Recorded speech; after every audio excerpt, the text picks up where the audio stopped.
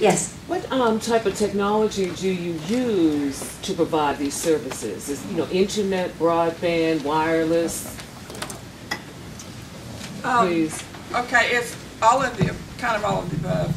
The problem is in rural Georgia we don't have good broadband. A lot of the hospitals, clinics, schools, jails, nursing homes, they don't have sufficient broadband to do telemedicine. Because if it's not clear and if it's not good, the docs are not going to use it. And so we've been able to, some sites have dedicated T1 lines, which really works unbelievably well, flawlessly. We have about 500 endpoints right now, and about 150 of them have dedicated T1 lines. The rest have carved out enough broadband that they have from their own agencies. 4G wireless now. Really, there's some of everything that can be used. I see it moving towards 4G, LTE, these kinds of things as we move forward, as that becomes better and better. The connection we had today was over a 4G card.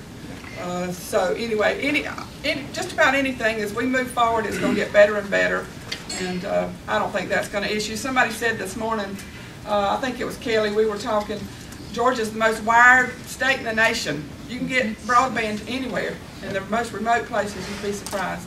So. And until we get wireless everywhere, that's where the public health part comes in, because we have installed those dedicated lines.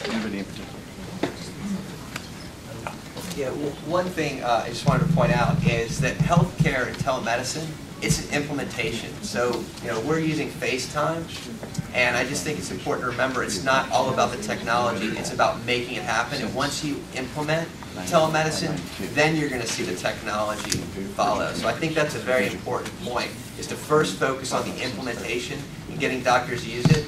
Everyone has an iPhone or an iPad. Let's first get comfortable with that, and then we'll develop the greatest technology once we leverage that implementation platform. Can I make a comment there? You have to remember, almost every state has some sort of medical composite board rules that you have to abide by, and that's what we have done in the states. You can get a copy of those rules, but things like, for us, Dr. Grossman, FaceTime is not something that we consider secure. So we don't use any FaceTime. Our physicians do. It's all encrypted in a secure, dedicated network, dedicated environment. So those are issues that you have to consider. You also have to consider, in the state of Georgia, you have to be able to have access to a history and physical, be able to do a history and physical using peripherals like you saw today, or you're not in compliance. And if you have any questions about that, you can ask Dr. Sumner. But there are things legally that we have to abide by, or we get in trouble. Kelly. I heard, talking about the rules, I heard both doctors talk about some challenges we have in Georgia, so maybe some barriers we need to knock down. What specifically is our challenge? One of our challenges is establishing a new patient-doctor relationship. Like anything, there are concerns. There's HIPAA issues. FaceTime is encrypted, so it is an option. It's not incredibly sophisticated, or it's not incredibly good. Well, the bottom line is we have new patient-doctor issues, and other states are taking the lead and allowing you to establish new patient-doctor visits. All of those companies that I referenced, none of them are here in Georgia. And I don't know how you're going to regulate these companies and these patients in these counties that have no physicians from consuming health care from these other companies. So as Paula pointed out, we have incredible regulatory challenges, we have legal challenges, but that's a big difference. This is about the free market. This is a Georgia Public Policy Foundation, and we're here to allow people to have choice. And if patients are choosing concierge medicine, we have to consider the regulations, and we have to ask ourselves whether the regulation's worth it, because these companies will stay out of Georgia. And Paula's exactly right. We do have a lot of regulatory challenges, but we don't have technology challenges.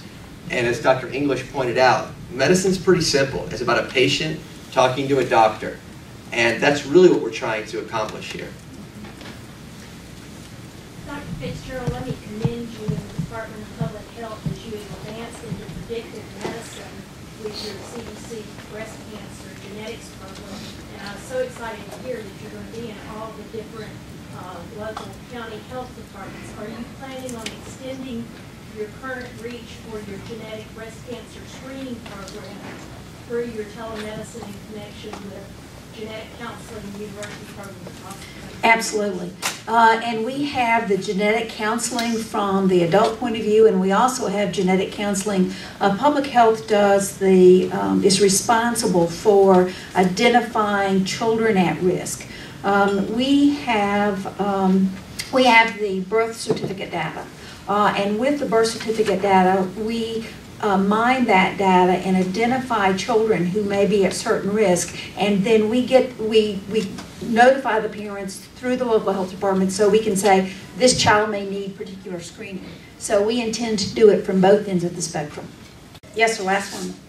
Dr. Fitzgerald, thank you very much for this presentation.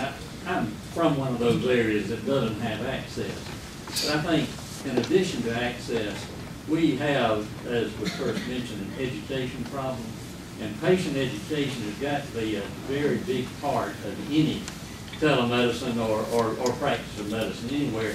Without that, without the ability to communicate with the people in these less accessible areas, then we're not going to accomplish anything by diagnosing and knowing what's wrong. We've got to have patient education, and we've got to have personal responsibility. So we need to integrate telemedicine with some professionals who are able to help people in those areas. Without that, I don't think we're going to have the success we would like to have. I think you're absolutely right. And the example I gave about Albany, really and truly, the decrease in prematurity came from the education of the patients. Because I'm an OBGYN, it came from private practice. Each of those obstetric visits is an hour and a half long. There's no private doc that can afford to give that kind of information amount of time.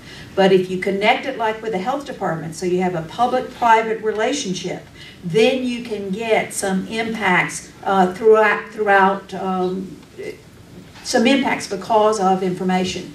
Because public health is a state's asset. And our job, we're paid by the state to provide that kind of information and to bring about those public-private relationships that do that education part. That's our sweet spot. Yeah, that's one of the other passions I have is more the educational component. I realized this a long time ago. People are driving 4 or 5 hours to see me, and I would be retired now if I had a nickel for every time they said to me, Dr. English, in 5 minutes you just explained to me what 20 doctors in the last 10 years couldn't explain to me. So that's a huge part, and that's why people come to me. Well, now, number one, they can come via telemedicine, and I can actually discuss these things that are foreign to them and easy for me. But on our particular websites, the Concussion Institute, the MS Center, we have to develop access, small videos, vignettes, educational materials. So I think there's a twofold thing that technology is going to bring them. Because again, what's scary to you, just like when I deal with my taxes or things like that, scares the heck out of me when it comes to the accountant doesn't have a problem with it. It's very simple for them. And we need to turn technology and education into making these complex things simple to patients too.